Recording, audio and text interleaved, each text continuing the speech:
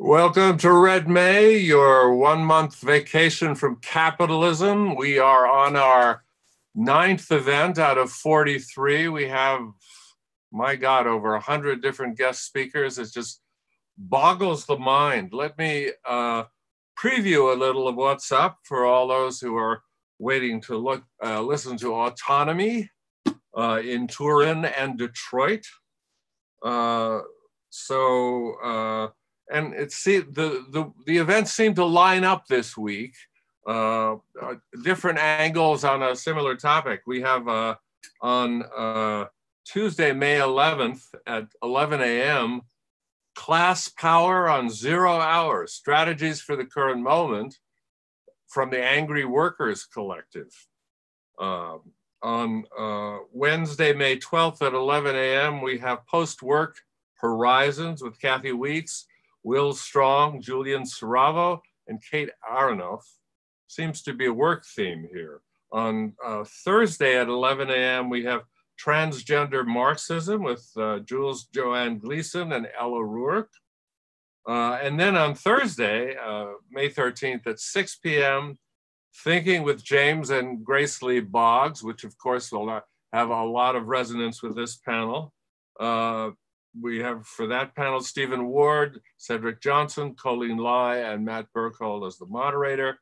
On Friday at 11 a.m., COVID, Climate, Chronic Emergency, Antinomies of the State with Alberto Toscano, Anselm Jappe, Andreas Malm, and Ajay Singh Chaudhary.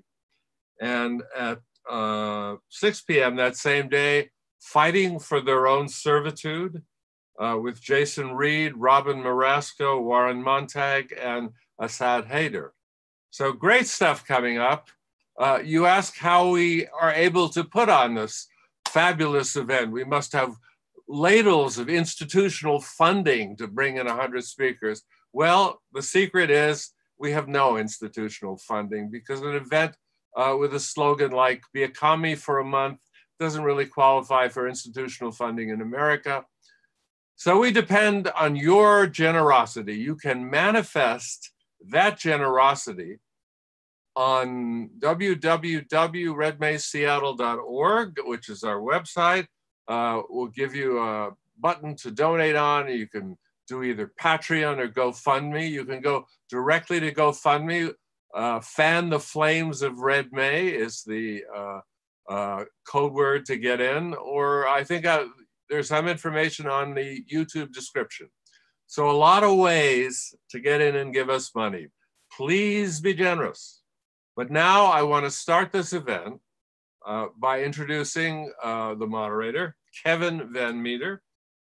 Kevin, of course, is a Red May alum who was here, I think, 3 years ago, maybe the last, no, I was going to say the last time we were live, but we've only been on Zoom for 2 years, though it feels like an eternity. Kevin is an organizer, an autonomist. He's the author of Guerrillas of Desire, Notes on Everyday Resistance and Organizing to Make a Revolution Possible from AK Press. And he's about to bring out sometime in the near future his new book, Reading Struggles, Autonomist Marxism from Detroit to Turin and Back Again, which oddly enough is the subject of today's panel. So I turn it over to Kevin, who will introduce his fellow panelists. Welcome to Red May again, Kevin. Thank you. And I should probably note that I need to find time to write that forthcoming title with all the organizing I'm currently doing amidst this pandemic. So thank you for that. Thank you for having us. So quick little rundown of what I'm going to do. I'm going to provide an introduction to our 3 esteemed panelists today.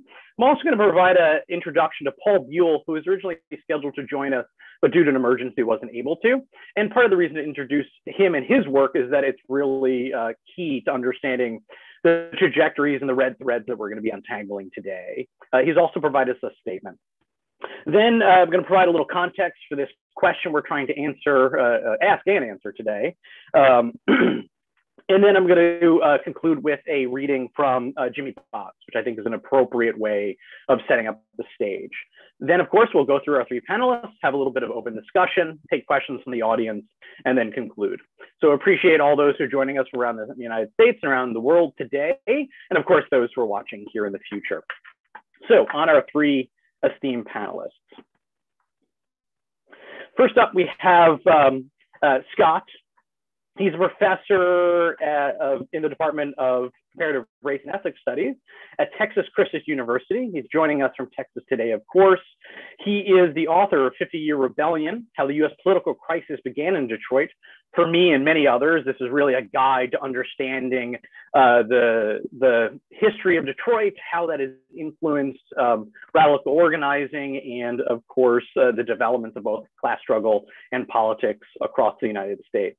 He is also has really the distinction to be a co-author with Grace Lee Boggs of The Next Revolution, Sustainable Activism for the 20th Century.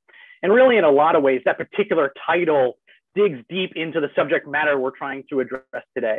What is the relationship between workers' autonomy and Black struggle? What is the relationship between class struggle and anti-racist organizing? And those are the subjects which clearly have affected us, not just over this last year or two, but over the last 500 years. So we're really happy to have Scott here and joining us on that particular subject matter. Then, of course, we have Nico Pizzolato, who's joining us in from London. He's the author of Challenging Global Capitalism, Labor Migration, Radical Struggle, and Urban Change in Detroit and Turin. And clearly that particular title is reflected in our own title today. Nico's book, honestly, was a real eye-opener to me. I've based a lot of my own particular work on that title, partially because it really interweaves these circulating struggles that we see developing Detroit, its racialized element, the similar relations that took place in Italy, and then, of course, how Detroit and Turin not only were two major auto capitals, but two major capitals for class struggle. So certainly excited to have Nico here with us. And last but not least, of course, is Andrew. Andrew and I had the distinct pleasure of meeting, I think it was about 5 years ago now, and this is appropriate for our story, in the classroom of Cesare Cesarino. Cesare is one of Antonio Negri's collaborators and proteges. Andrew and I kind of met on a whim there and have stayed in touch since. Andrew, of course, is one of the editors at Viewpoint, fantastic autonomist journal that everyone should take a peek at. And most recently, the translator and editor of The Weapon of Organization, Mario Tronti's Political Revolution and Marxism. And particularly, I'm excited to see this as someone who does not read Italian and has been dying to read more of Tronti's work for a good 20 years, the recent publication of Workers and Capital, and then, of course, this recent Common Notions title that Andrew has edited and translated is certainly a welcome addition to that material. And of course, I want to make sure to introduce Paul Buhle, who's not with us, but I think plays a really important role in understanding this history. And of course, this question. His work, of course, has been drawn upon by all four of us and many others. Paul, first and foremost, was the editor of the Student for Democratic Society's journal, Radical America. And in a lot of ways, that particular publication introduced the American public and the American radical left to developments in Italy, in France in the 60s, developments in the global South, of course, special issues on CLR James, on Black liberation struggle, or formulative for understanding the question between workers' autonomy and Black liberation and how those particular struggles emerged and commingled and the like, particularly in the 60s and 70s. Paul's book, Marxism in the United States, is foundational for understanding those Marxian movements of that time. And then, of course, he is the authorized biographer of CLR James, The Artist is Revolutionary, which is very key to understanding James, not just in context, but of course, the many kind of red threads that develop from James's work. And if I could put another plug in for his other book from 1986, CLR James's Life and Work is a collection that Paul put together that really starts to allow us to understand at that particular time and then since the huge web of ideas and struggles and theorists who've drawn particularly from CLR James. So in a lot of ways, CLR is going to begin this conversation.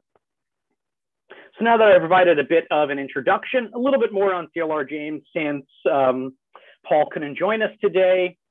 Then, of course, I'll read his statement, talk about Jimmy Boggs for a moment, and then we'll move on to our panelists. In 1938 and 1939, CLR James was traveling in the United States. And to use Paul's words from the Artisan Revolutionary, he was summoned by Trotsky to Mexico, where he was currently in exile. And as part of this summoning, and I'm certainly not going to give a full and robust summary of the complexity of arguments that they engaged in at that time, and then in written form and discussion and debate thereafter. But really the crux of their argument was the quote unquote Black question in the United States. CLR James believed that in fact, the self-organization and self-activity of Black people in the United States would in fact lead and develop a robust Black liberation movement and hence class struggle as well. Trotsky believed, drawing upon the Russian example, that in fact the party would lead and then guide various quote unquote ethnic minorities in the United States as it had in Russia, and hence that the Black struggle would be subjugated to the class struggle and then the party. Clearly, if we're going to take that particular discussion as projecting into history itself, CLR has won that debate. Right, the self-activity and self-organization of Black liberation struggles that have been ongoing for 500 years. In that particular conversation can be projected forward to the not just the 30s, but the 40s, 50s, 60s, and 70s today, and see the importance of the autonomy of Black liberation struggle from the larger class struggle. Additionally, and in a number of ways, this particular conversation, as it then reverberates throughout the United States, allows organizers, theorists, both engaged in party politics and union organizing, and of course beyond that, to start to grapple with this important and central question. What is the relationship between workers' autonomy and Black liberation? And clearly that conversation is ongoing, that we're having it now in 2021. And I think it's important to note that that conversation is ongoing, and not only the conversation we're having today, but also we want to have this conversation with a little bit of a larger frame. So not only do we want to kind of trace those red threads from CLR James to the present, we want to trace those red threads through the work of Grace and Jimmy Boggs. We want to trace that work through the League of Revolutionary Black Workers and their Italian counterparts. We want to trace that through Jimmy Boggs and others, of course, Mario Tronti. That's one way of approaching this kind of theoretical lineage in these questions. But I think it's also important to look at kind of neighboring conversations. Clearly, if we were just to have a conversation about CLR James and his influences and impact, it not only would fill up this session, but really all the 100 panels of Red May. And those tentacles and those conversations are important to readdress. So this conversation I want to situate then, of course, within the larger conversation of James's work, of Black liberation struggles. We might want to consider how the Kambachi River Collective Statement and other Black feminist contributions not only allow us to rethink these questions, but really enrich them in a substantive way. So certainly look forward to hearing what our panelists have to say. And what I want to do next is just quickly provide a reading of what Paul has provided for us. He states, Autonomy, a few comments. Because a series of problems keep me from taking part in what obviously is a valuable program, he has asked me to read these comments. He says they won't take up much time. CLR James, Grace Lee Boggs, and others helped generate and very much took part in a loosely allied global movement, at least from the United States to Italy and the United Kingdom. It was a great honor to provide some voice to this movement through Radical America. It made sense of our freshened understanding of Marxism for our own time, and in doing so, made sense of our new left. Mostly campus experiences leading somewhere. The struggles against imperialism and war, the struggles of women and people of color, etc., all came together in the formulations that James, Boggs, and others set forth. One of our breakthroughs at Radical America was the published documents of the struggle alongside any commentary of the usual sort seen in left newspapers, but coming from the struggles directly with the visuals of cartoons with satires and demands that marked this era. In a month, I am to take part or not take part, as he says, in an international conference on Guy Debord's Society of the Spectacle, translated and printed by Freddie Perlman via the Detroit Press Co-op as a 1970 issue of Radical America. A year later, Radical America had been our bestseller, bringing together satire, peacenik agitation, and marijuana. I mention these because the role of anarchists and quasi-anarchists cannot be ignored, no matter that the coming Marxist-Leninism sought to do so, or that visual experimentation, also the lessons of the underground press, with a splash of new poetry and lyrical journalism, could be absent. In short, it was time of vast creativity, of which autonomism was a distinct part, sharing a lot with other parts. CLR often pointed to the role of individual creativity as mandatory to the revolutionary process, and the general recognition of that role was vital. I am really glad that Radical America could document Portugal, Italy, Quebec, Detroit, etc. For everywhere but Detroit, Radical editor Jim Kaplan deserves a lot of credit, although we share tasks and enthusiasms. He has been close to Big Flame, and that was our British connection. Dan Gergrakis connected us with our comrades in Italy, and of course did fundamental work on the League. How it all fell apart, how fast it fell apart, will be something for discussion and I'm sure recrimination. Betrayals we found on all sides, especially from the labor bureaucracy, and the slowing of the very spirit of the revolutionary uprisings, along with the factory shutdown, had a deadening effect that was objective. A moment came, then passed. Paul Buhle. I thank Paul for sharing his reflections and statements for this work today. And before we turn to Scott, Nico, and Andrew, we'll go in that particular order in order to reflect the kind of historical unfoldings that we'll be discussing and this panel reflects. I want to begin with a quote from Jimmy Boggs. This is from the Classless Society out of his American Revolution connection. In fact, this is the final paragraph of that particular work, and I think it will really draw on the issues we're looking to address. The horizons which the social revolution in America open up are more tremendous than anywhere else in the world. But the path which the revolution will have to take in this country is also more difficult and vicious than anywhere else in the world. First of all, it is the welfare state with its huge forces, which has been challenged. And second, inside each America, from top to bottom, in various degrees, has been accumulated all the corruption of a class society, which has achieved a magnificent technological progress, first and always the exploitation of the quote unquote Negro race, and then by exploiting the immigrants of all races. At the same time, the class society has constantly encouraged the exploitation to attempt to rise out of their class and themselves become exploiters of their own groupings, and finally, of their own people. The struggle to rid themselves and each other of this accumulated corruption is going to be more painful and violent than any struggles over purely economic grievances have been or likely to be. And very clearly, in these amazing yet simple words of Jimmy Boggs, we see the intersection of class and race struggles. So without further ado, I'm going to turn it over to Scott. Okay, thank you so much. Thank you, Red May, for having me, for organizing this session. And thank you really for all the work you do. And thank everyone out there for joining us on a Sunday. Happy Mother's Day to all the mothers and people with mothers out there. So I'm going to start by just saying a little bit about how I enter this topic, and really as a disclaimer to make clear, I am not an exhaustive historian on this issue. The quote that you just heard comes out of the book American Revolution, which actually began as a series of debates and ultimately became the split document for the Boggses with CLR James and some of the other members of correspondence. And I'm not an expert on that. I mean, what I'm going to talk about is what some of those ideas meant for Jimmy and Grace at the time, how it impacted their work in Detroit, and really how it more ultimately affected my work with Grace. I met Grace in 1998, and I worked with her for 17 years until she passed, joined the Ancestors in 2015. And when I met Grace in 1998, of course, she was well known in Detroit. She was writing a local column in a predominantly Black newspaper, community newspaper.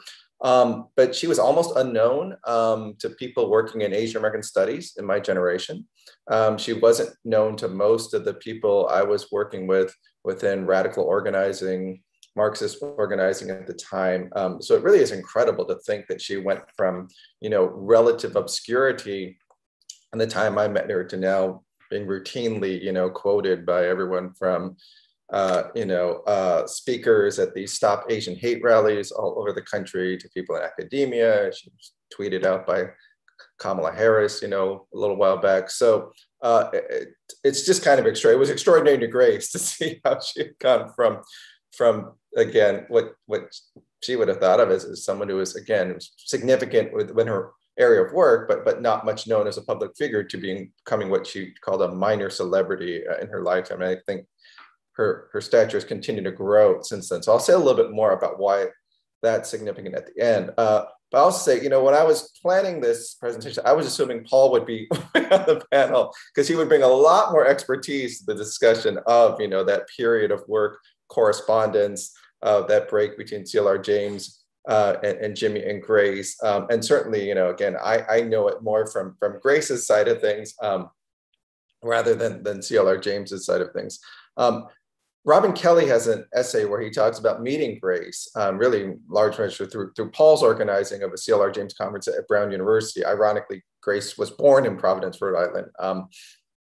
And that's important. Again, I'm also not an expert on the anti-Stalinist or Trotskyist wing of the left. For Grace, I think it's where she entered the left. To a certain degree, it was where Jimmy entered the left, though, as I'll say, actually, he was probably more brought into the movement through the CP and was kind of a fellow traveler and participant in some of the youth activities. And so, it really wasn't the central identity for Grace to see herself as a Trotskyist. And the interesting thing with Grace is, she was not a historian. She was a philosopher. Really, it was Hegel that guided the way she approached ideas, and then obviously Marx as well. And so, I was trained as a historian, and so I'd be much more likely to enter a topic by looking at all the sources and what the different sources have to say and going into the archives. And that wasn't Grace. I mean, Grace was interested in the past. She was interested in history, but from very much a presentist view, from very much a revolutionary theory view that for her, again, very much a Hegelian way, certain topics and issues and questions came to the forefront at her at certain moments in history. And then, in a lot of ways they receded and she became more interested in particular questions. So I remember once asking her, when Cedric Robinson's Black Marxism was reissued, I think it was around 2000, I got a copy of the book. I was interested to talk to Grace about it for obvious reasons, that relate to this panel. And she just said, "I'm not interested in that book." When I first looked at it, I just thought, no, it's not. It wasn't. And so, it's a similar thing came up when people, right, because she was one of the last, certainly the last survivor of the three at the core of the Johnson Forest tendency, if you consider her, the third key member with CLR James and Ride Units. So people would ask her all kinds of questions, researching different, sorry, I'm doing the hand gestures, researching all different aspects of, the internal dynamics in the organization, the splits, and there were certain questions that just didn't interest her at that moment. And she would say, look, what does this mean now at this moment, right? That I took this position, Jimmy and I took the position, CLR took the position, CLR ended up, in Europe, we were in Detroit. That was more interesting to her. Like, unless that scholar or that researcher or that radical activist wanted to relate the history of correspondence to what was happening at Detroit in 2003 or 2007. She just didn't really have time for that. She had, so Paul would know a lot more. One of my mentors, Robert Hill, who was named by CLR James to be literary executive. I worked with Bobby at UCLA. Obviously, he knew a lot more about some of the details. And at a certain point, he was working very closely with Grace. And there were other times when Grace said, these aren't the questions that most interest me, Bobby.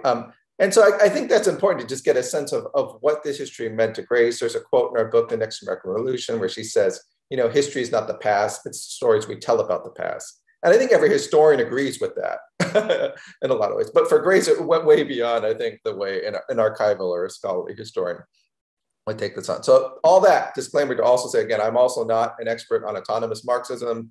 I was very much introduced to Marxism by people in the 60s and 70s who were, at the core of the new communist movement, the anti-revisionist movement, who were, reading Lenin and Mao, but also still, talking about the Stalin criteria for determining what is a nation, and using Stalin's foundation as Leninism to talk about cadre organization and party building. And then when I met Grace, it was when I was sort of, in some ways, grappling with the contradictions of that legacy. But at that point, again, Grace she never renounced Marxism, but she had a particular interest in Marx, but a particular interest in revolutionary theory that went beyond Marx. So that's why I didn't continue to follow all the twists and turns in Marxism in the same way, though clearly, again, through Grace, and had conversations with some of the other folks, right, at the core of Red Mesa, people like Michael Hart, for instance. Okay, so very brief background for those that don't know who Jimmy and Grace were. I assume most people do if you're coming to Red Mesa, Seattle. But what's significant, particularly to Grace, was that they came from very different backgrounds, right? Jimmy came from Marion Junction, Alabama, so the rural Jim Crow South. He was part of the Great Migration of African Americans in the North, particularly working class African Americans. Right? He worked at Chrysler for 27 or so years, and his revolutionary theorizing and organizing really comes from that background as a Black worker, as an organic intellectual. Grace was much more of a formally trained intellectual, even though she never worked in academia. She really couldn't because of the race and gender discrimination in her time. She grew up in New York after being born in Providence. Her father was a Chinese restaurant operator. She got her BA and PhD in philosophy in 1940, probably one of the first Asian American women, certainly in the field of philosophy, I think, to get a PhD. And then she was introduced to the movement really through her engagement with the Workers' Party. And then again, there's all the ins and outs that someone knows better than me of how the Johnson Forest tendencies, so James, they allied with the Workers' Party, the Socialist Workers' Party. The more important thing consistently is they were part of the Johnson Forest tendency, right? And it was the Johnson Forest tendency's emphasis on the independent role, of African Americans, women, workers, moving beyond a sort of essentialist idea of class at the core of Marxism and revolution that really led them to people like Jimmy Boggs, but also through what they called the importance of third layer schools, right? Where the workers would become the teachers, the third layer would become the teachers, then the professional revolutionaries, the intellectuals would become the students. So Jimmy Boggs really stood out in that process. It also stood out to Grace as someone she wanted to see romantically as well. They got married in 1953. And then, as I mentioned, correspondence was really at the core of their work in Detroit. Grace had moved to Detroit to help edit correspondence. There were others, again, they worked with, like Marty Glaberman in that time. But then really after the break with CLR James, Jimmy and Grace become much more public figures through the civil rights and Black Power movements in Detroit. And obviously as those become, national movements that are followed very closely.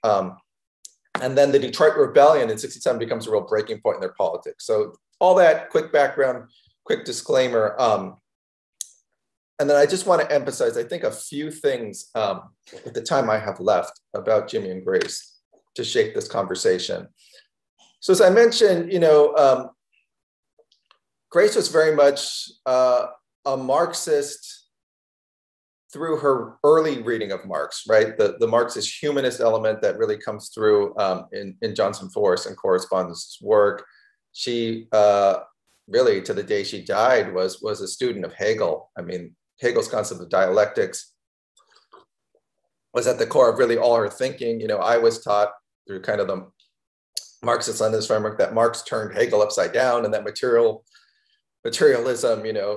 was more important than idealism, but that wasn't the case for Grace. Grace was very much an idealist. Not that she didn't care about, material issues, but she was not a dialectical materialist, right? This was something that was very much central to the way she and Jimmy approached revolutionary theory. As I mentioned, although they were, generally part of the Trotskyist wing of the left or Trotskyist tendencies, they really weren't committed Trotskyists as much as they were, particularly for Grace, I think, steeped in not the anti-communist left, but the sort of non-communist left, right? They had interactions with the CPUSA, but they did not follow along the particular, I think, tendencies of the CPUSA or the communists as their work evolved. And as I mentioned, Grace was one of the first to translate the early writings of Marx, the economic philosophic manuscripts, and that pretty much stayed with her, I think, the rest of her life. Here's a quote from our book, and this goes back again to her work with CLR James and Raya Dunevskaya. Marx's materialism was not the materialism of consumerism. It was the materialism of rooting your ideas in real life and practice, going beyond talk and ideas alone. For example, Marx criticized Hegel for grappling only with theoretical labor and neglecting practical life-sustaining labor. And he criticized the philosopher Feuerbach for rooting ideas too much in nature and not enough in practice and in politics. When you read Marx, or Jesus, parenthetically, this way, you come to see that real wealth is not material wealth, and real poverty is not just the lack of food, shelter, and clothing. Real poverty is the belief that the purpose of life is acquiring wealth and owning things. Real wealth is the possession of property, is not the possession of property, but the recognition that our deepest need as human beings is to keep developing our natural and acquired powers and to relate to other human beings, right? So I think this is what really stands out for a lot of people looking at Grace today. She's not doing this objective analysis of classes and determining why one set of social forces will be the catalyst of revolution. For her, it's very much a philosophical question of what kind of leap do we need to make as human beings to overcome the oppression. And that's why, for a lot of ways, at a certain point, Grace really privileged the role of intellectuals, always recognizing the value of organic intellectuals, but never discounting even the role of so-called professional intellectuals. So she had, no patience for much of the academic world because she didn't see it living up to that standard. Now, Jimmy, from his experience in the plant, his radicalism was a little bit closer tied to some of the work of the CP, while he was also very critical of the CP. And in many ways, all of the left tendencies. Notice he allies with a left tendency that really privileges the role of a worker like him in being an intellectual, right, and being a theorist. Of course, Jimmy was very critical of the racism and the business unionism of the UAW. That's what will lead folks like Drum later on, and the League to his writings and to his work, and to him, to their house. We're working right now to preserve their house as a museum, as a space, not only where they live, where so much of movement organizing and movement figures came through. So another quote from the American Revolution I pulled out really emphasizes how Jimmy's analysis of automation, which really comes first from his experience in the plant in conjunction with the reading he and Grace are doing at the time. Automation is the stage of production that carries the contradictions of capitalism to their furthest extreme, creating and sharpening inside capitalist society the conflicts, antagonism, and clashes between people that make for social progress and the inevitable struggle that goes with it. The fact has to be faced. Automation is the greatest revolution that has taken place in human society since men stopped hunting and fishing and started to grow their own food. It is capable of displacing as many productive workers from the workforce as have been brought into the workforce since the invention of the automobile at the beginning of the century, right? So to the degree they were working the historical materialist tradition, it was that there's a new group of forces that Jimmy called the outsiders that now would be the focus of revolutionary movement building. So particularly they in many ways anticipated the Black Power movement. They worked through groups like the Freedom Now Party, and eventually these discussions of what the fate of the so-called underclass and these concerns about mass incarceration, right? In many ways, Jimmy's emphasis on automation producing this new class of permanent outsiders was really essential to that. I have one more quote here about how they went beyond dialectical materialism. I'm going to just skip that for now and point out that they developed an argument that the primary contradiction is between economic and technological overdevelopment and political underdevelopment, which in a lot of ways anticipates the ecological crisis. So while others are debating, the traditional role of the working class, the relationship between race and class, or with Wallerstein's work, for instance, the contradiction between the core and the periphery, the global north and the global south, they take this very different approach, right, to understanding the central contradiction in capitalism between this economic technological overdevelopment and this really subjective force that needs to take its place politically. And so in the third world, the question arose, right, in that era of Bandung, can you skip the stage of bourgeois revolution and go straight from feudalism to socialism, right? And these were really central to the debates of the US left, the anti-revisionist movement. For the Boggses, writing and strategizing from the US, this became more pronounced. They effectively argue for skipping the stage of socialism and going straight to communism, right? Though they never use that phrase, this is sort of my phrase. This became more pronounced as Detroit's industry collapsed, as white people fled to the suburbs, and eventually middle-class Black folk followed, creating a huge swath of abandoned buildings and vacant lots. And this became really more pronounced after the 1967 rebellion, when the Boggses talked about the importance for them and for all radicals in making a distinction between a rebellion and a revolution, that had to go beyond naming the enemy, right, and organizing and agitating against the ruling class, and emphasizing this two-sided transformation, changing yourself to change the world. And this is where they come up with pamphlets like "A Job Ain't the Answer," "Crime Among Our People." What are the ways? This is where the sort of emphasis on self-organization comes in. Because again, it wasn't simply about amassing the forces, whether through voting or armed struggle to overthrow the bourgeoisie or seize state power. It was really about creating the cultural revolution before seizing state power, right? Focusing on Gramsci's work position very much in a way that emphasized the role of African Americans, but increasingly, they recognized in Detroit, particularly as you have a Black political class that takes power and new contradictions arise, that the revolution had to go beyond their emphasis they had placed in the 60s and 70s, both on the Vanguard Party and on the Black movement. Kind of worried that I'm maybe out of time, so I'm just going to stop there, have saved some other points for later on that go more into the more recent history of Detroit.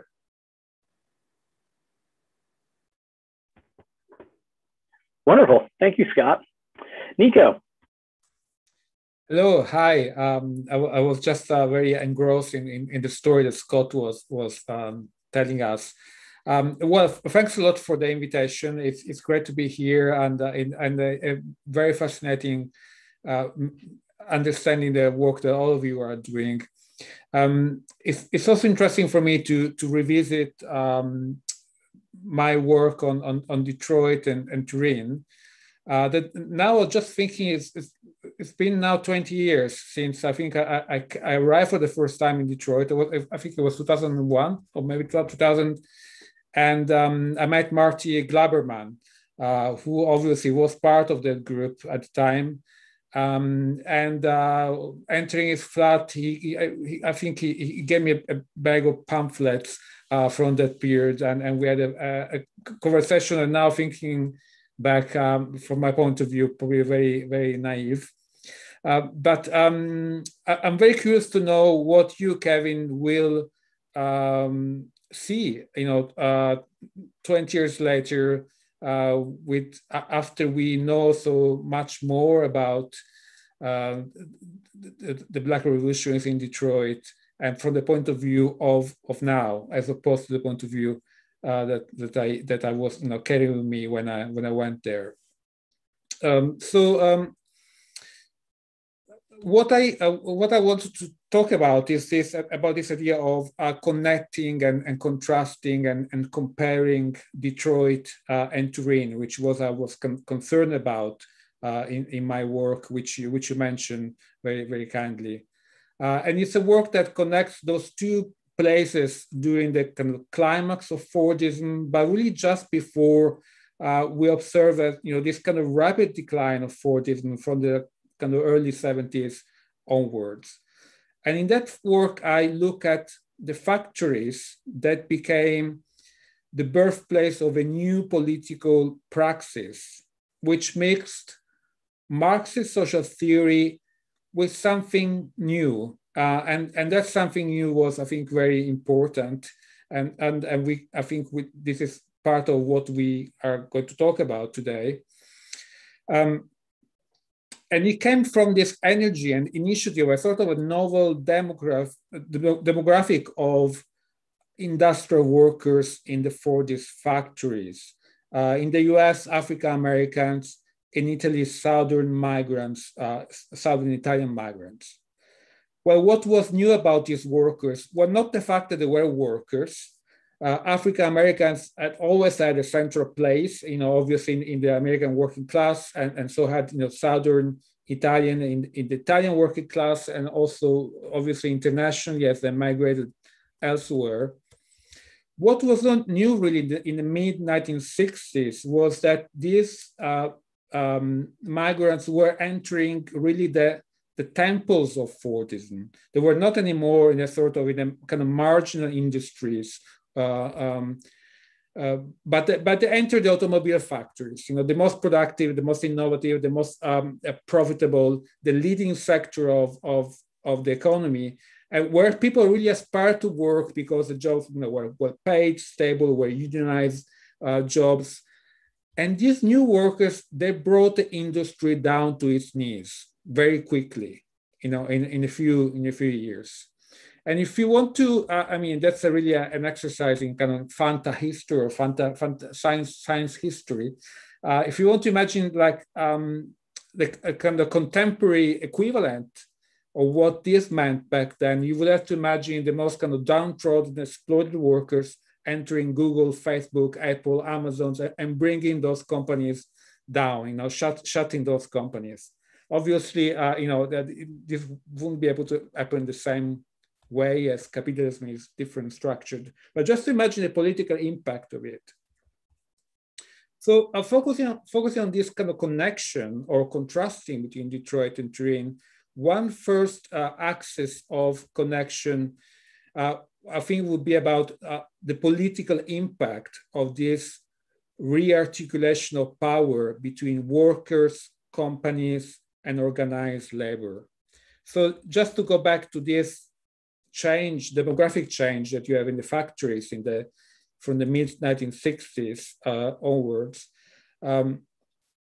these workers enter these factories in Detroit and Turin, some key factories that are central to the industry. And in turn, the industry is central to the whole economy to work. So imagine how the position, the position, the power that is in that position in the capitalist system. And I think one thing about the people we're talking about is that they very quickly realize that the potential of that power. And when you look at this change from the point of view of the old guard, those institutions that were thinking of themselves as the legitimate representative of the working class, for the unions in Detroit, the UAW, or in Italy, it would be the Communist Party or the Communist Union, the CGL. Well, you probably think, very different entities, the UAW in Detroit and the Communist Party in Turin. But I think what was comparable about them is that first they thought of themselves as the legitimate representative of the workers, but also they had a focus on productivity in a way. So the union was, in fact, trading more productivity, more workers' productivity for better kind of wages and benefits and so on. In Italy, it was a bit different, but still the Communist Party had a sort of creed of productivity. It was a sort of ontological view of who is the industrial worker, what is the factory. And they thought that the factory was a compact of productive workers. They had this kind of nostalgic throwback to the idea of productive workers being able to control with their craft, with their skill, the production process. Obviously, this wasn't anymore the case by the 60s, but it was very much a very exclusionary form of vision of what factory work was. And it was exclusionary towards these new political subjectivities who were entering the factories. And imagine the shock when they found out that these new factory workers, the southern migrants, wanted to work less, or even not at all, or they didn't like work, or they didn't find that pride in work. So these institutions and these new workers had a very different political language. They couldn't understand each other. Maybe you could say a different language to cool, like as Black workers bring the Black vernacular in the factory, Southern migrants need to have their own dialect and so on. But what happens is that this leads to a breakdown of that kind of balance of industrial relations on which Fordism was based. It was a very fragile balance. I never bought the idea that there was this kind of agreement between manufacturers and organized labor, which made Fordism stable. It was a very fragile balance, which was really upset by these new political actors. And so one thing of this connection that maybe has a resonance for today is how workers reappropriate strikes as a political tool in Detroit and Turin. And they strike for reasons which are linked to the workplace, but also strike for reasons that go beyond the workplace. They strike against the overall system of power relations. They strike because they feel degraded or discriminated or ill-housed or underpaid or super exploited. But very importantly, they put back the strike as a disruptive element of production. Now, obviously, strikes are always a disruptive element of production, but these strikes were sudden, were unregulated, were unpredictable. They have a unpredictable spatial extension. They're contagious. They move from one department to another, from one factory to another. And if you think of the strike of July 1968, which was one of those organized by Drum in Detroit, that has a lot of resonance in the city news and public opinion. And quickly, in a matter of weeks, you have half a dozen other revolutionary groups springing in other factories and initiating their own strike. So I think that's one thing, because this is the kind of strikes that factory managers cannot plan for. Strikes that capitalism cannot plan for. The other thing that I think we can, the other axis of connection would be probably this kind of radical critique of societal hierarchies. Not only the ones in the factories, but much beyond the factory. But importantly, this critique of hierarchy society is elaborated through the critique of Fordism, through the critique of what happens at the point of production. So obviously in Detroit, the protest there is at the intersection of questions of race and class that go much beyond the shop floor, the touch on the structure of racial capitalism in the US. It includes other institutions like schools or prisons and so on. In Italy, also the struggle is interlinked with the bringing down the hierarchies in the universities, in the household, even later with the feminists, which are linked to the autonomist marxists, in the medical profession, in the psychiatric system, even in the military becomes an area of struggle. I'm not sure whether this maybe has a little bit of resonance in the US with the anti-war movement, I guess. So one could look at all the kind of theoretical and political discourses that are born in both places in terms of how this bringing down the hierarchies is justified. So in Turin, really the workers' movement is at the center of all these struggles. But also in Detroit, I think you could say that what happens with the legal revolution in Black workers you can see there the confluence of the African-American freedom struggle in several strands of it: civil rights, Black power, Black women's battle for welfare rights, and then but also the anti-imperialist movement and so on. So in both cases, in different ways, these are workers' movements that contain multitudes of other movements. That's the other point that I wanted to make. And then the last thing I want to say, and I think is something that many on this panel will probably find a fascinating aspect of it, is the individual connection, this network of, what I call in an article, transnational radicals. How these ideas about self-activity or about autonomy, if you want to call it that way, are molded in an international network of individuals who are corresponding with each other, translate each other's texts. They travel, to a certain extent, especially over the course of maybe 10 years, from the mid-60s to the mid-70s. And I haven't yet done myself a full mapping of it, and it would be very interesting to do so. But there are a number of names which are probably familiar to some of you, from the Italian side: Ferruccio Gambino, Bruno Cartosio, Paolo Carpignano, Roberto Giammanco, later on Christian Marazzi. They all traveled to the US or North America in different moments.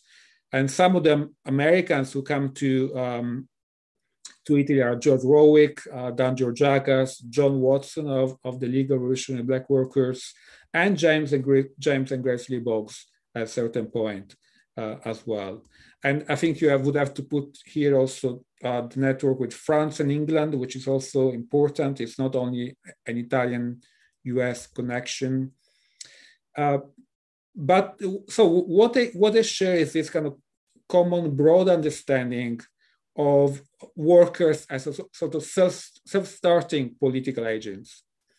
They shape organized labor rather than being shaped by it. They act outside and often against organized labor.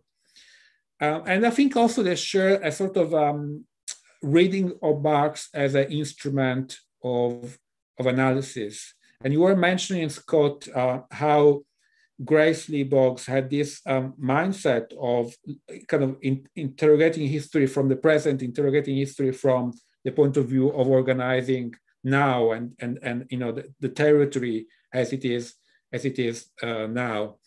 And I think this was quite a common, in different way, was a common flavor of this group, which, by the way, in Italy contrasted very much with the approach of the Communist Party, which was traditionally to provide a certain historiographical reading of Marxist thought and can stick by it. It was a sort of kind of very dogmatic way.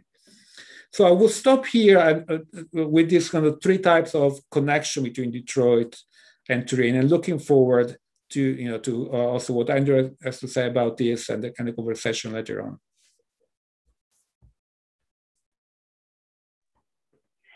Wonderful. Thank you, Nico. Andrew. Great. Thank you, Nico, Scott, Kevin, Phil, Sean, Malav, everyone at Red May. It's been really wonderful to join again this year and to hear also Paul Buhle's comments. I'm sorry again that he wasn't able to join us, but I know we're all sending him our best wishes. His work has been really, foundational for many of us trying to trace and explore the networks and pathways that Nico was just mentioning, especially. So I'll say a little bit about where I come in to this conversation, and then something about the present moment. I've been thinking about the relationship between operaismo, Italian workerism, principally through Mario Tronti's work of the 1960s. And I've been trying to relate it to anti-racist and anti-capitalist struggles, mostly in the contemporary United States, because that's where I am. And of course, there are innumerable threads that can be traced from the operaisti of the 1960s.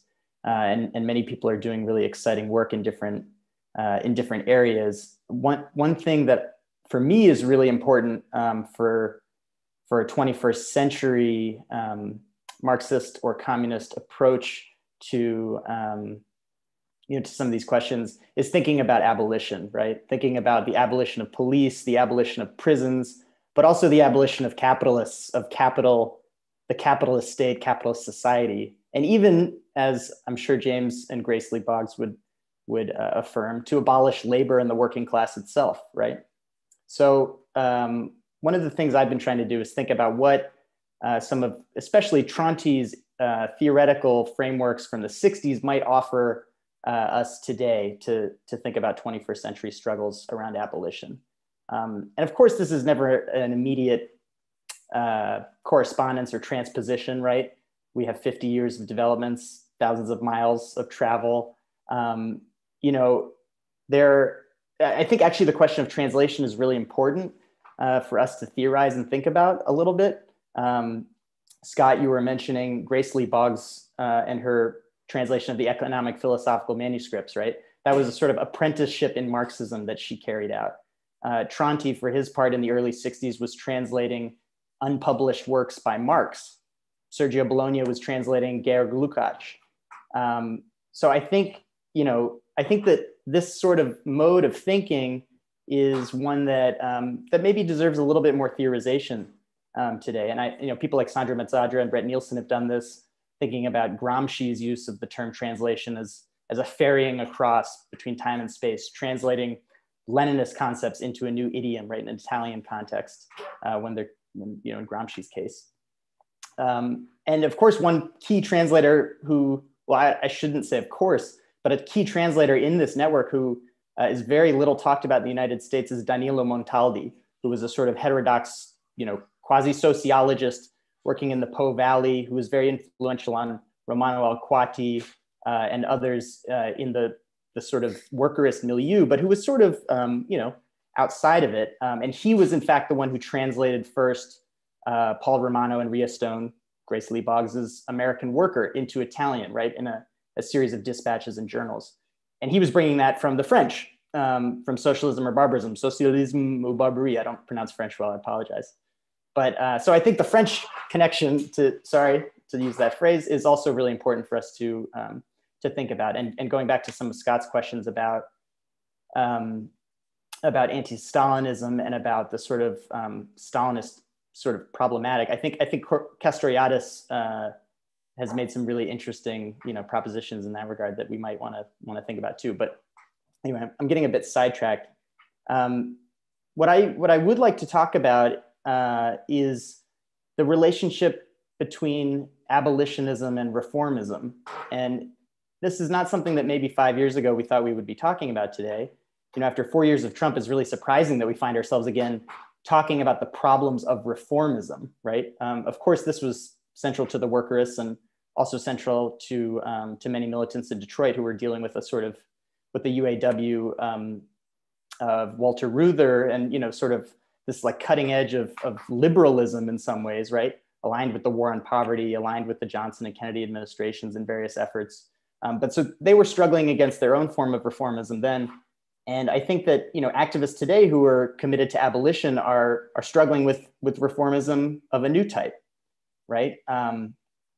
If the capitalist state seemed as though it was in a very straightforward death spiral just a couple months or years ago, incapable of any sort of planning, right, for even short-term survival. Today, under a Biden presidency with stimulus and infrastructure and climate regulations, however woefully inadequate, right, I'm bracketing this, right, however extremely inadequate these are, or however ideologically, sort of obfuscating they are, nevertheless, reform is again part of the mainstream conversation. It's part of the sort of complex that radicals confront, and especially when it comes to police and prisons, right? After the George Floyd rebellions of the summer of 2020, abolition has been mainstreamed in a way, but police reform is by far the more widespread notion that's crisscrossing the media and sort of dinner tables across the country. And I think that, there's different ways to criticize reformism. There's a classical way of saying it doesn't go far enough.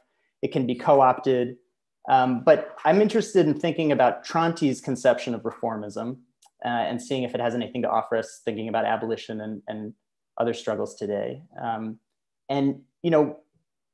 guess to take a step back and talk a little bit more about Mario Tronti for those who might not be extremely familiar. He's a Marxist philosopher and politician whose work in the early 1960s through journals like Quaderni Rossi and Classe Operaia was very influential on an entire generation of militants on the left, both extra-parliamentary groups outside of kind of mainstream Italian left politics, but also he worked within the Communist Party, especially from the late 60s onward, and had his own sort of impacts there. But Tronti's political perspective was one of uncompromising struggle on the side of the working class, right? He says at one point, the important thing is to be Marxist militants in the rough sense, right? And I think that when you take this perspective and you ask, what would it mean to struggle on the side of the working class, very broadly conceived for us now, right? Whereas for Tronti, I think it was a much more narrow conception of industrial workers in Turin and elsewhere. For us, I think the question of struggling on the working class side today against reformism, what does that mean? Well, it must potentially mean, can a revolutionary use be made of reformism, right? Given that reformism is part of our conjuncture, given that, given that this is part of the terrain we enter into, can a use be made of this, right? And I'm thinking especially about environmental reformism. I'm thinking about ecological struggles and the bearing they may or may not be having upon the state seeking to curb emissions or curb fossil fuel permitting and things like that. Clearly, this is not a revolutionary ecological anti-capitalism that we're seeing, but can some use be made of this? And what would that even mean?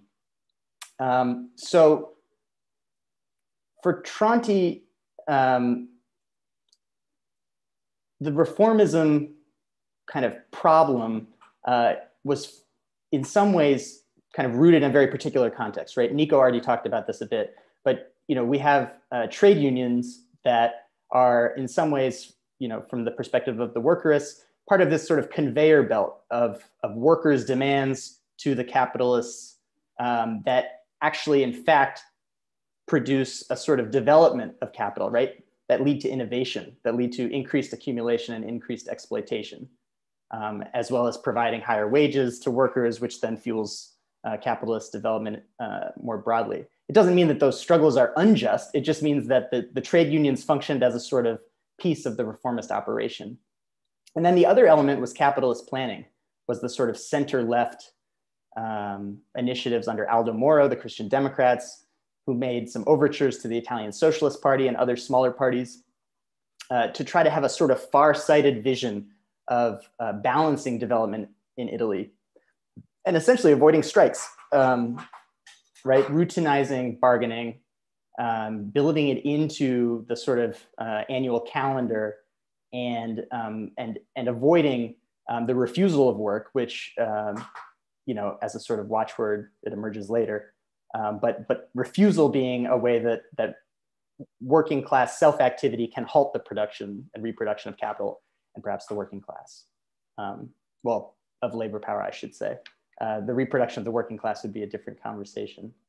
But even though this is sort of rooted in this particular historical context, even though it's rooted in an industrial factory setting in Turin and elsewhere, Tronti is really clear, even at this early stage. Like in 1963, he writes this article called The Two Reformisms, which I've translated and presented in my book With Common Notions, where he really, this was an article not in one of the journals most of us are most familiar with, Quaderni Rossi or Classe Operaia. This was in Cronache Operaie, which was more of a sort of leaflet approach that was more directly meant for workers, shorter articles, a bit punchier and more polemical in some ways, although actually there's polemics across the board, of course. But in this article, what Tronti says, and he reformulates this a few ways, but in my translation, what he says is that what is decisive in any of these struggles is not the fact that the capitalists can co-opt it later or might be able to benefit it from it later. What is decisive is the anti-capitalist sense objectively assumed by the struggle itself, from whatever point it explodes and from whatever demand it begins. And I think that this, if you'll allow me to sort of leap around, this makes a bridge to the struggle for abolition and various struggles outside of the workplace that not only in recent years, of course, but especially in recent years have assumed a really sort of striking lead when we think about anti-capitalist struggle, right? I'm thinking about the rebellions and riots of last summer against police violence.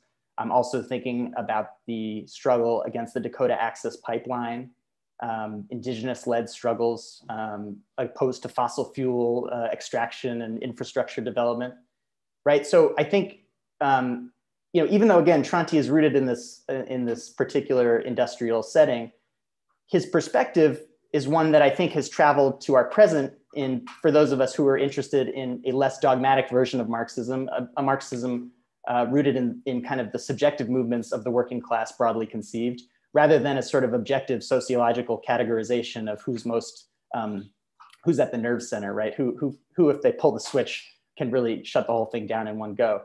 Not that that question is unimportant, but focusing on the struggles themselves and where they explode and building from there, I think is a sort of lesson that we can take from many, but for me in reading Tronti, I see it there loud and clear. And I think that it's helpful for us thinking today about abolition. So some questions I have, and again, these might take us far afield. There were so many rich comments in Nico and Scott's presentations that I would love to kind of just jump around. Maybe we can do that in a minute with conversation, but things that I want to put on the table because I think they have bearing for whether we think some of the workerist precepts are still useful today. Tronti argues, again, in the early to mid 60s, that capital needs some of these struggles, right? It needs workers' struggles to propel its own development. That's how capitalist development happens. Something I'm interested in asking today is whether we can make a sort of an analogy, and does the capitalist state need struggles around, for example, an ecology, right, and environmentalism, right? Does the long-term existence of capital require, if we can use that word, some of these struggles precisely in order to fuel its own reform efforts, precisely in order for the state to secure its own long-term growth and reach?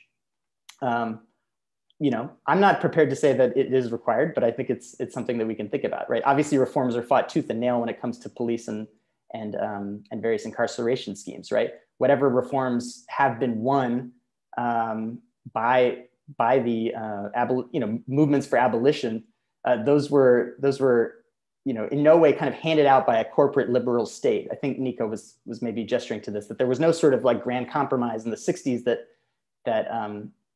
the unions and the capitalists were sort of in clear kind of agreement around at all times. Many of the sort of victories in whatever sort of welfare state we might have, I don't know if that term is useful in the United States. I don't know if it's applicable. Whatever sort of provisions for public welfare there are, do need to be seen as the fruit of workers' struggles, not only as crumbs to buy us all off. And I think that's important to keep in mind when we're thinking about what kinds of reforms might be on the table, what kinds of reforms open up more space for the political growth of the movement.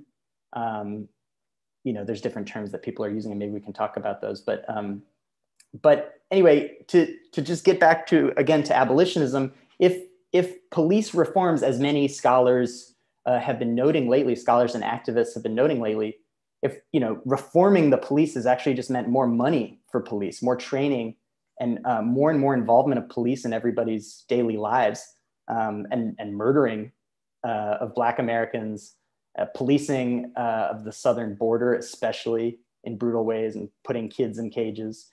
If reform has sort of produced this growth of the repressive state apparatus, what tips this towards abolition? What kind of relationship between Marxism or autonomist Marxism and the sort of ongoing growth of the state via reformism, what kind of relationship could contribute to something like a revolution, right? I think we're all interested in this question, even if it seems far away at times. But last summer, if anything, taught us all that that struggle really it grows in leaps and bounds in ways that I think somebody, perhaps Scott or maybe it was Nico, mentioned the notion of a leap. I mean, last summer was quite a leap in terms of the kind of antagonism and intransigence of a mass movement against police and prisons in this country. And I think 2-3 years ago, few of us might have guessed at the sort of the breadth and scale that we would have seen. So I know that this has been sort of jumping around, mentioning a few different places and time periods, and I apologize for not being as lucid and focused as some of the previous speakers. But in the interest of bringing us to some extremely present concerns and maybe in honor of Grace, having this sort of presentism, asking not only like who split from who, when, why, but what does that mean for us now, right? Why are we talking about these currents 50 years later, and how might they speak to the present, as well as how are they complicated by our present? I think is really important. So yeah, I'll yield my time to conversation, and thanks again for Kevin for bringing us together. Thank you, Andrew. And thank you to Nico and Scott as well. And of course, all those listening and those sending along questions. So I have a couple of quick prompts, especially drawn out of the commentary that the panelists have made. And then what we'll do is we'll move to the more specific questions that are either directed toward particular speakers or to political questions we're trying to grapple with. And I think I definitely want to second and third Andrew commenting and noting Grace there in regards, what does this mean to now? And there's certainly a tendency among the theorists and individuals we're talking about today to continually focus on that and kind of reject some of these, well, I don't have time to discuss these historical questions. I'm so focused on the ongoing struggle. And I think that's a tension that I always come to in thinking about organizing revolutionary politics today. And how can I really in their spirit continue to ask that important question? So I think that's where we want to end up, and then we want to move into that as so well noted by our panelists today. I do want to revisit two particular things before we jump into that question. And that is, it is now the 20th anniversary of Antonio Negri and Michael Hart's book Empire. In a lot of ways, those of us who were involved in the anti-globalization movement or came afterward see that intervention here in the United States as an introduction of Italian autonomist ideas into the American current. I certainly at the time, even though comrades such as Silvia Federici were quick to remind me that these ideas in a lot of ways developed here in Detroit among Black liberation struggles. And of course, in my early commentary opening this session with the conversation between CLR James and Trotsky in 1939, in April of that year, in fact. So what I want to begin with is these concepts of workers' autonomy, of self-activity and the like that we're talking about are clearly indebted to the Black liberation struggle. Those of us who encountered Empire now 20 years ago and various ideas of autonomous Marxism since very often have been remiss in addressing these fundamental questions of Black liberation and Black struggle. And I mentioned Silvia Federici, appropriate today and every day, of course. The moniker of autonomous Marxism as developed by Harry Cleaver very often, not Cleaver himself, but the readers of Cleaver have been remiss and have ignored the fact that both the feminist struggle has functioned autonomously in wages for housework and elsewhere, and the Black liberation struggle has functioned autonomously from the larger class struggle. And very often the concept of autonomous Marxism, as described, especially in American academia and very often in predominantly white anarchist, communist, and left movements, forgets these other elements. So after that bit of commentary, I want to return to that central question. Why is this indebtedness important? Why is it important that we continue to return to this question of Black liberation, of James, that Jimmy and Grace asked so clearly. And of course, as Nico's book draws from the League of Revolutionary Black Workers, the Detroit Revolutionary Union movements, why is returning to that question of Black liberation important, not just for historical accuracy, but for this moment? And I'll just put that out there to the panel, let them. If I could jump in, yeah, that's a great question. And I think it also overlaps with Andrew's point about what does it mean in this moment to think about the relationship reform and revolution, right? The abolitionists have really pushed that forward. As I mentioned, for Jimmy and Grace, rebellion was not enough, that there need to be a positive way to define revolution. And I think in some ways, Black liberation was at the center of their obviously ideas of revolution. They were in sync with much of the, Black Power movement and the anti-revisionist left in the 60s and 70s for that reason. They also at that time were very much in sync with the new left in terms of the turn towards vanguard party building, right? I think what distinguished them was this emphasis though of going beyond the idea of production, right? And rethinking this whole concept of productive forces. I think I actually want to go back and I could read that quote from the American Revolution that it's just so central to understanding what I was saying is this kind of pithy framework of calling for skipping the stage of socialism and going straight from capitalism to communism, which I think really does distinguish the Boggs from much of the rest of the Marxist-Leninist left. And then eventually, of course, like a lot of folks, they move beyond the concept of vanguard party itself. But this was from American Revolution. Quote, Marx in the 19th century said there would be a transitional society between the class society of capitalism and the class society of communism. This transitional society, which he called socialism, would be a class society, but instead of the capitalists being the ruling class, the workers would rule. It was this rule by workers, which for Marx would make the socialist society. As the ruling class, the workers would then develop the productive forces, obviously working, with the role of the state, to the stage where there could be all-around development of each individual, and the principle from each according to his abilities to each according to his needs could be realized.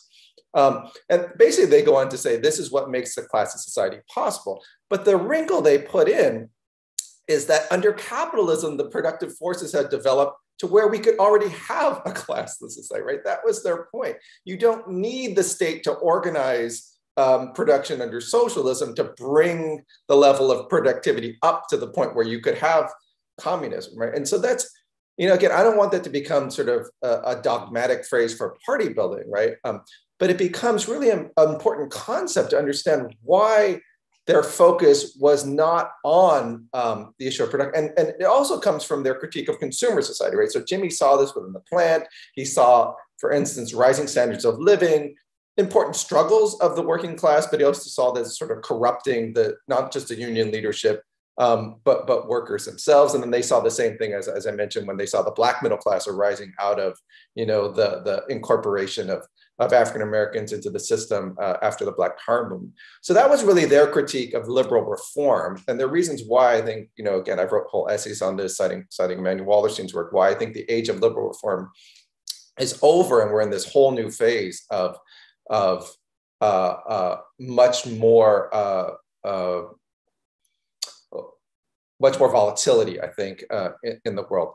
But for Jimmy and Grace, liberal reform was foremost about incorporating people into the system, right? And so for them, revolutionary self-determination was about taking that means of production into the hands of workers themselves, rather than struggling for, a greater share of wealth under capitalism, or again, fighting for the state to manage. So there are obviously some today that will still argue you have to have the state, play this role under socialism. For Jim and Grace, again, a lot of it was a subjective critique of the corruption and the authoritarianism that can arise when you centralize the role of the state. But again, it was also this corruption under consumerism that led them to break with even, I think, much of the new left that was focusing on, the Black nation question, the Chicano nation question. It really, for them, self-determination was very much rooted in this more philosophical concept.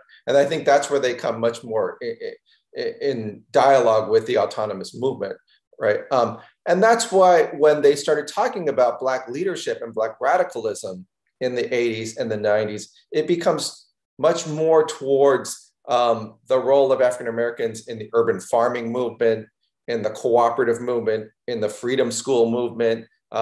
Grace talked a lot with Ron Scott, former co-founder of the Black Panther chapter in Detroit, about the idea of peace zones, or really what abolitionists would talk about, abolishing the police and having people take care of their safety and security needs themselves. And the last thing she got really into towards the end of her life was digital fabrication, or what more colloquially we would call 3D printing, right? The idea that you don't need necessarily a union to then bargain for a greater share of the wealth and pressure the state to, grant more rights and benefits. But that if people could simply have the tools in their hands, and again, obviously this is more complicated than it sounds in theory, tools in their hands to build their own homes, to make their own clothes. If the workers themselves could actually own the means of production, you could organize at a local scale these sort of models of small c communism, or the next system. And that's really what Grace saw coming out of Detroit. This is why, sometimes she would talk colloquially about Detroit as the Chiapas of the North, linking, to the work of the Zapatistas, linking to the work of ecofeminists like Vandana Shiva and Maria Mies. Obviously, a lot of our thinking was related to the World Social Forum, Ferreri's influence in the Brazilian Workers' Party, horizontalism. These are the kind of dialogues that we had. And then within the US, African-American radicals like Robin Kelly, and then Barbara Ransby and her emphasis on the Ella Baker and the role of grassroots democratic organizing. So this is the kind of way in which I think Grace and Jimmy, and particularly Grace after Jimmy passed away, really reframed their radicalism, more in tune with the discussions of horizontalism and autonomism.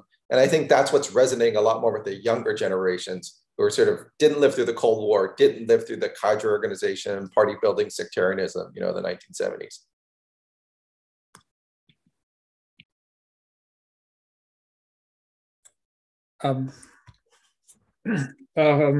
Thanks for the question. I mean, it's a very interesting question. I was just really pondering about it while Scott was talking. Why is the question of Black liberation important? Why was it important for Italy at that time, but not only Italy? It's an international issue. When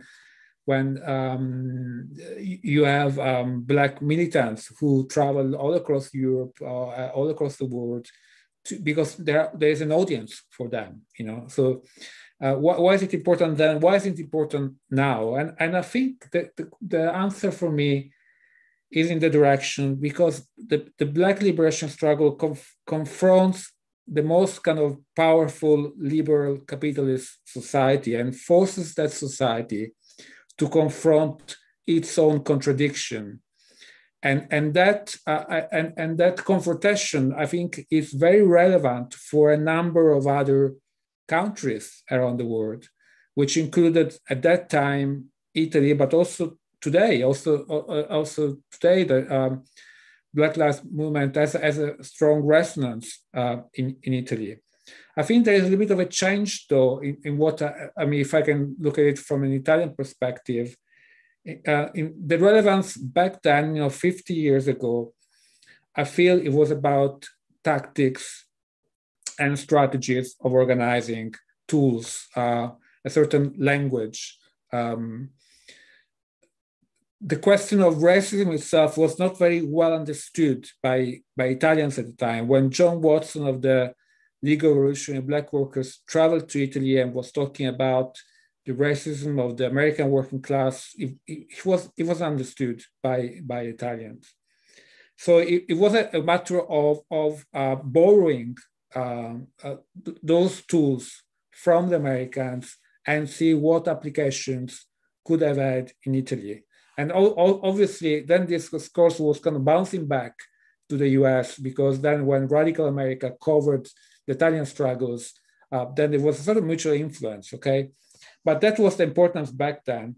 I think right now, the importance for instance, for Italy would be not only a question of tools and political vocabulary, but also the political agenda itself. Because now Italy is a different country from 50 years ago. It's a country where there is a Black population of African origin, which is very much a subject of racism. Italy found itself discovered itself as a racist country, as a country where the discourse about who should be included or excluded society is being really shaped by the right, and it's been really conservative. So now I would say the political agenda of the Black movement in the US is also important for Italy. Yeah, I would just add on that last point that Nico was making, just in my own experience going to Italy in the last 10, 15 years, there's been a really remarkable, I think, way in which anti-racism has come to the fore in the movements and struggles, around social centers, around displacement and migration. And I think that, obviously there was Southern Italian migrants to the north faced discrimination and oppression in a particular way that scholars have debated at length to what extent this is a form of racism. But I think that the struggle of migrants today has taken on this sort of catalytic role among movements, especially in Southern Europe. And so I think that that's another interesting way that we can think about these resonances across time and space.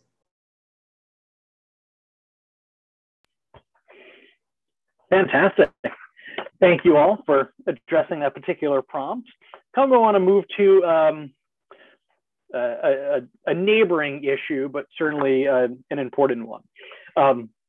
Holding in my hand a copy of the American Worker pamphlet. Obviously, Grace Lee Boggs contributed to this under her party name Rhea Stone, and then an American auto worker credited as Paul Romano, but in fact, Phil Singer, wrote the first section. So the first section is really a reflection on life in the factory. And then second, of course, Grace addresses the reconstruction of society. There's a central tension in this pamphlet, and I think speaks to our contemporary moments and some contemporary left questions in an interesting way.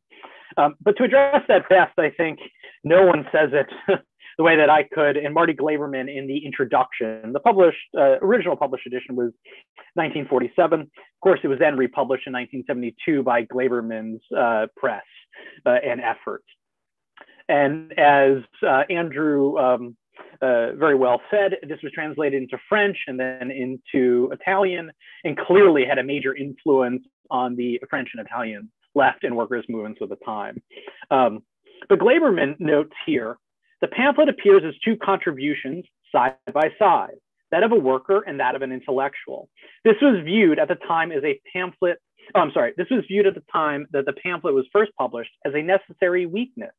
The fusion of the worker and intellectual into one totality, as in a popular working class press, had not been achieved by any Marxist group. But at the same time, that the American worker was evidence of this separation. It was also evidence of an attempt to overcome this separation, if only in the formal placing of the two articles side by side. And I think it's important to note that both in the marriage intellectually and in love of James and Grace Lee Boggs, you see this tension in the ongoing conversations in the left. Do we simply need political and theoretical interventions, or do we need simply to circulate ideas of struggle and somehow naturally will, seed new struggles elsewhere? We've seen in the last 2 years clearly with Black Lives Matter and other kind of working class developments and movements in Amazon and elsewhere, a real resurgence of this idea of circulation of struggles and taking place. At the heart of this pamphlet, at the heart of all the interventions of Jimmy and Grace, of the Italians and the like, is this tension between the intellectual and the worker, or maybe said better, the tension in between, do we inquire into movements to circulate those struggles, or do we actually directly intervene them to kind of steer them and provide some kind of stability for some spontaneous organizing? So I kind of want to return to this question, maybe just briefly with the three of you. How do we start to resolve this separation that exists on the left? How, in the work that you all have done and the figures you've studied, do you think about the separation, and then, of course, new ways of combining intellectual work and organizing, of intervention and inquiry?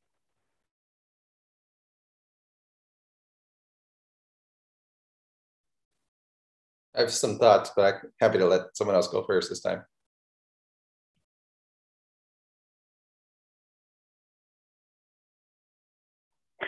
I think you should lead us off, Scott. Okay.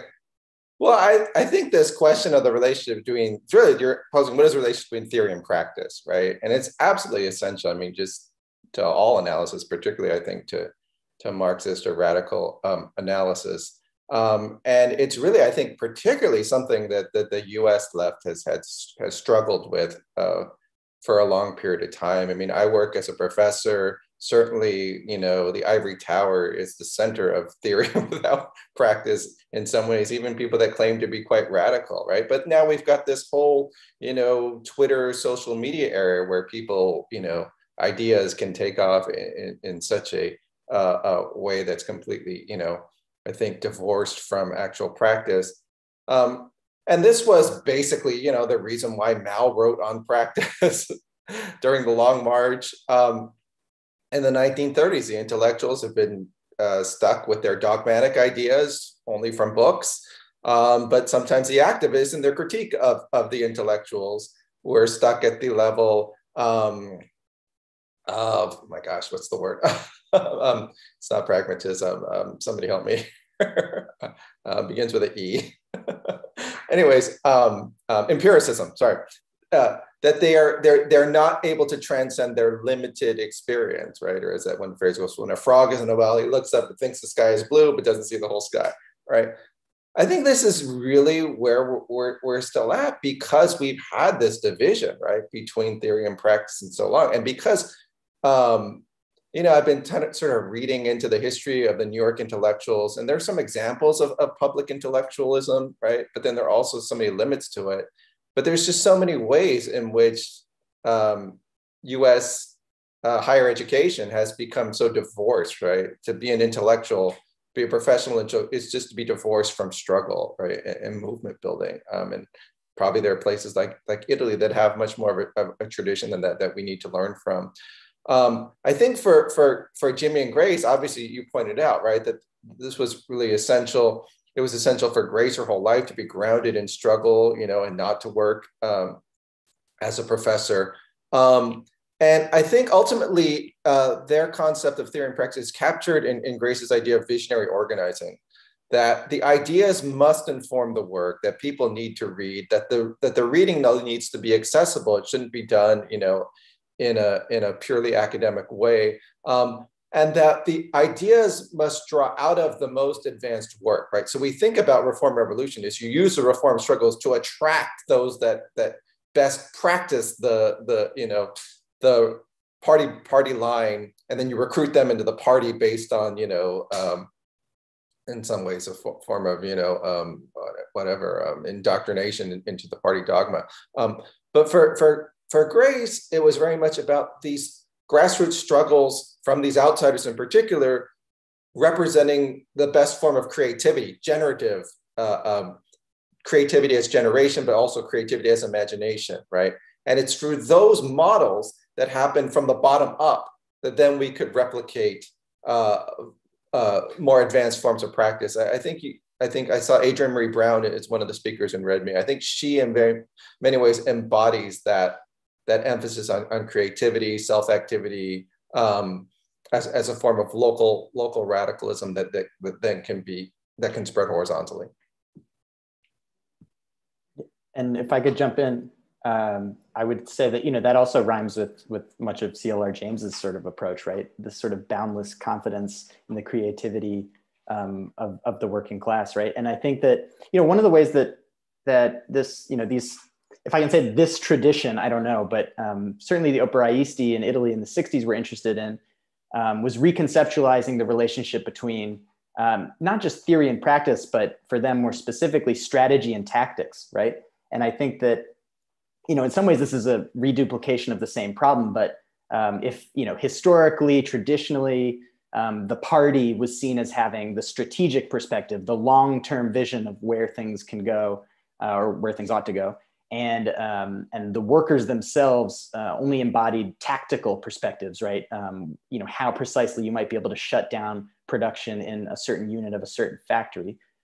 Tronti said, what if we flipped that, right? What if we thought of the working class possessing sort of spontaneously, right, imminently to itself, this long-term strategy of refusing to collaborate in capitalist development, of refusing to be handmaidens to, you know, their own servitude, however poetically we want to put it. And what if we thought of organization, right? Today, I don't think it would be correct to say the party, although, you know, there's still party forms. But what if we thought of organization, of the role of militants, perhaps of intellectuals of a certain caste, if not the sort of ivory tower that Scott was mentioning earlier. But what if we thought of organizations as providing tactical support or tactical sort of ingenuity, right? Maybe.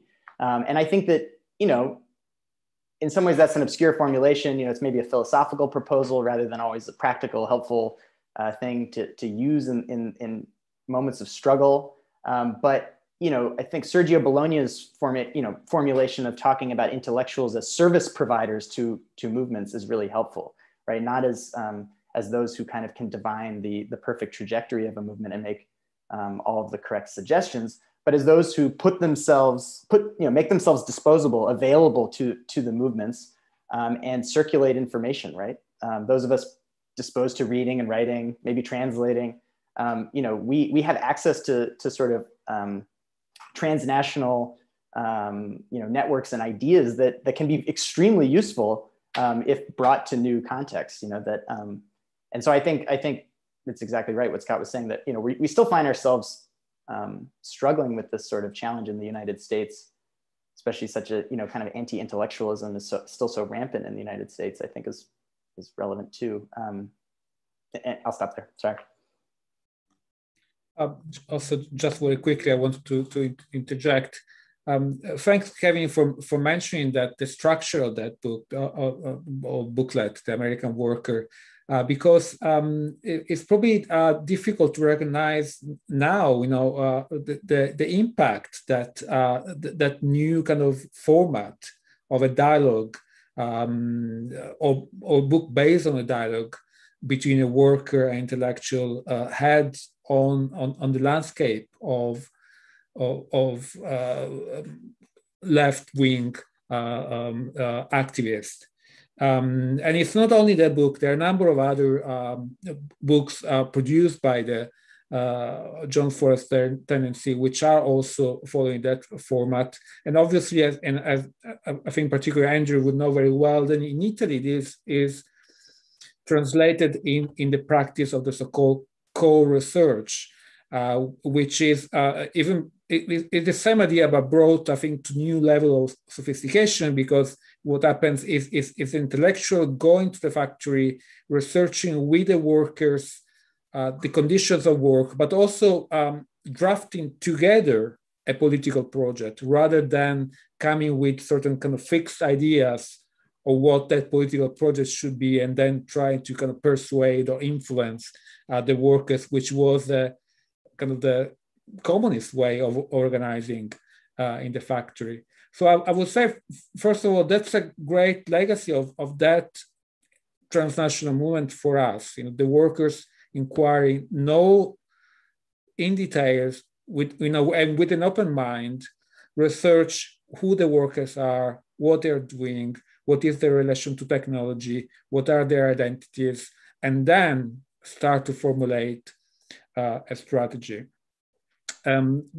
Yes, you wanted to interject, Scott? Just wanted, if I could just, oh, no, yeah. Go ahead, finish your point. No, please go ahead. Yeah. Just wanted to say a really quick thing, make sure this doesn't pass, especially this moment. You know, Grace didn't talk a lot about the American Worker or some of those pamphlets. And it's not that she wasn't proud of the work she did in Johnson Forest, but I think what's really significant is that she was doing all this work very much under collective decisions, but under sort of decisions made by someone other than herself, right? So she was briefly involved in the Asian American movement in the 60s, which is about rejecting the model minority, which was about, you know, asserting the place of Asian Americans within radical organizing. But this is something that she had really suppressed through much of her time, right, in the movement, because she wasn't Black, because she wasn't working class.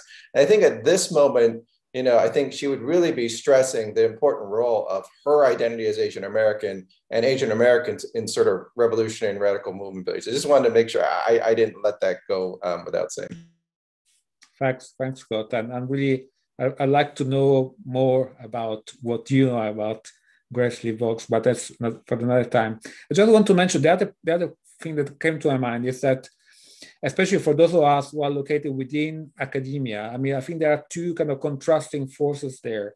One force is the fact that from the 1970s on, and thanks to the social movement and thanks to the people we're talking about, academia has taken on board new research methodologies which are more participatory. There is participatory action research, which is there to to change a community.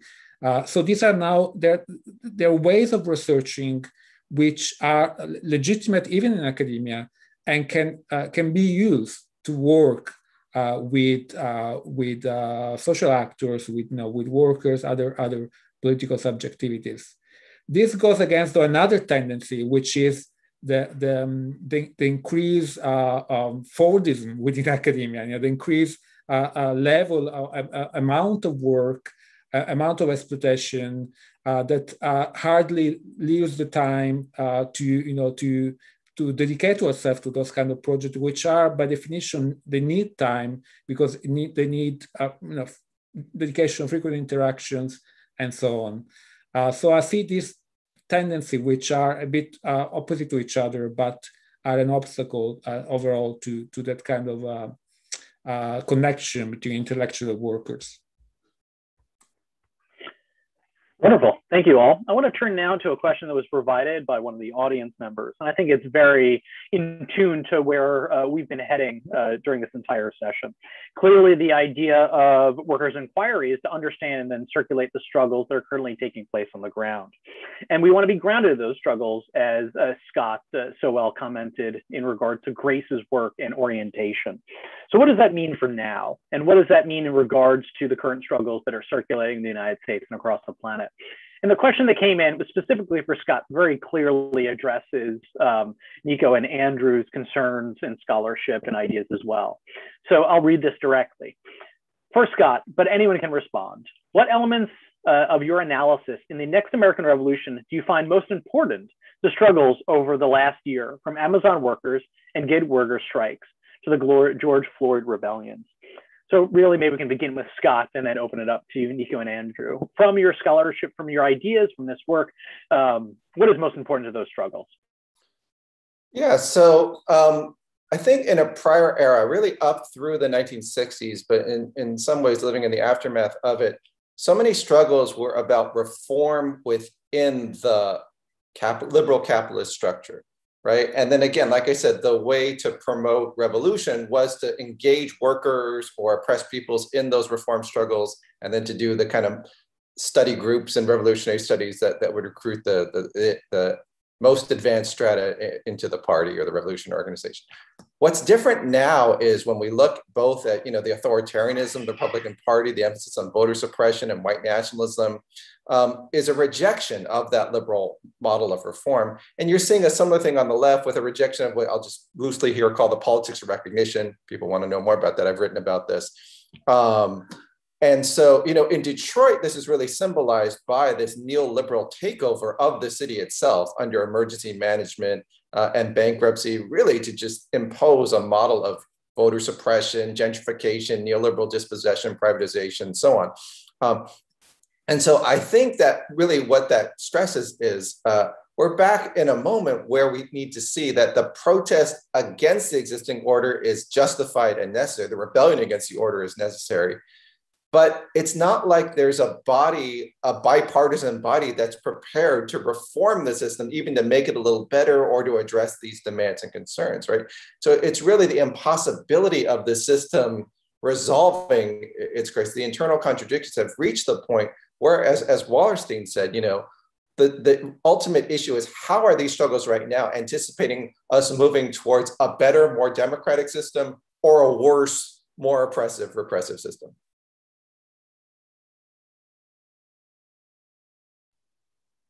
Yeah, I just off the cuff, a couple thoughts. One is, again, I'm just returning to Tronti because this is the sort of way I've come into this lately, but I don't mean to make everything in relation to him. But he has this discussion of extremism and reformism in the late 60s. And he defines reformism as the worst kind of utopianism, right? This notion that the capitalist state can be reformed in order to actually provide like a long-term solution to the contradictions of capitalist development, worker struggle, et cetera, is precisely a utopianism, right? And I think that speaks to part of Scott's point. The different fractions of the capitalist class and different strata of state managers have proven pretty incapable of implementing intelligent reforms that would, prevent insurgencies. I think, we're every day this is changing, and I think from my vantage point, there does seem to be a new unity between certain fractions of capitalists and those with their hands on the levers of government power in Washington. There does seem to be a new unity, perhaps only temporarily achieved, but nothing about that is permanent. And this is actually what Tronti refers to as extremism, which is the notion that the state and the capitalist class are in perpetual lockstep, right, with their plans always being carried out successfully. And he has other thoughts as well about that. But I think that it's important for us to keep in mind this notion of capital and the capitalist state, having a precarious unity that movements can help to destabilize, right? That movements can help to separate. And so perhaps one of the things we can think about, again, it's long-term maybe, or sort of abstract, but can we in this moment divide capital from its state? What would that even mean? And how does that relate to autonomy? But I know I'm posing questions when we should be wrapping up pretty soon. So thanks for the questions. I just wanted to, I'm not sure I understood the question precisely, but just thinking about one tool of that epoch, which was considered by Italian workers, which could be useful maybe in the American context right now. And I'm thinking one thing that comes to my mind is the focus on, which wasn't, this is something that wasn't, on which social movements and radical groups did not agree overall, but it was, I think, supported by, especially by Potere Operaio, the workers' power movement in Italy, which was the focus on the salary, on the wages. And that's because usually the focus on wages is seen as rather a kind of reformist goal of getting better wages. But they saw, as far as I understand, and I'm wondering, and later maybe Andrew we can discuss in another occasion, they saw it as something that if you push farther enough on that point, you go there and kind of chip away a lot of the capitalist power to control politically the labor force. So the fight on wages as a kind of key focus to break down the system and to move on to something then radically different, even if originally that might be seen as a reformist goal.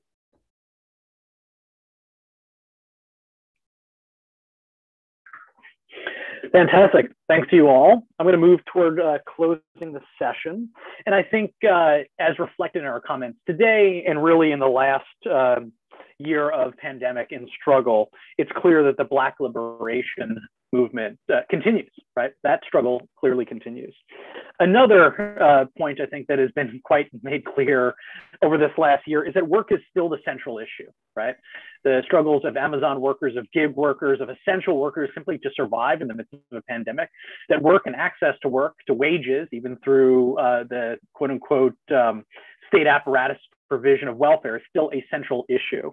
And we'd be remiss today if we did not comment on Mother's Day and how unwaged reproductive labor is still a central issue. If labor power is the essential and most important commodity for the production of surplus value under capitalism, then clearly the reproduction of labor power predominated by women and gender nonconforming peoples, which are done without wages. And then, of course, we've seen a wage sector develop that's mostly racialized and of immigrant labor, especially here in the global north. We'd be real remiss if we don't comment and, of course, continue those conversations throughout our day and, of course, into our movements. Wanted to take the moment to thank Common Notions for hosting and organizing, and of course our comrades at Red May, who are integral to having this conversation, and of course many others. I want to call folks' attention who are watching this to the event taking place on May 13th at 6 p.m. Stephen M. Ward and others will be speaking about James and Grace and their lives, and clearly those interested in this panel would like to continue and of course have that conversation therein. I want to take a moment to plug one more additional event with Common Notions. On Tuesday, May 21st at 1 p.m. Eastern Time, you can find out more at commonnotions.org or our Facebook page and the like. We're going to be hosting a panel called Green May, Red May, Ecological and Worker Struggles After the Plague Year. And joining us for that will be historian Peter Linebaugh, activist and scholar Eleanor Finley, and then two collectives who have produced recent work on Common Notions, Counterpower and Out of the Woods. I'll have the pleasure of facilitating that as well. And once again, please support Red May's efforts to continue bringing these talks to you, and appreciate you all participating and listening. And these conversations, of course, as I noted in the onset, will continue after this into other Red May events. And I look forward to speaking with Nico, Scott, Andrew, and others about these questions in the future. Thanks a lot. Thank you. Thanks a lot. Great to be here. Thanks a lot, Kevin and Nico and Scott and Andrew and Malav and everybody who made this possible. And this conversation will continue in various forums that have different names this week, but it's the same conversation. So I want to just end by saying we're taking a 2-day vacation, but we'll be back on Tuesday at 11 a.m. with Class Power on 0 Hours, the Angry Workers Collective. So there's more there on this subject. So thank you very much, everyone, for tuning in, and we'll see you soon.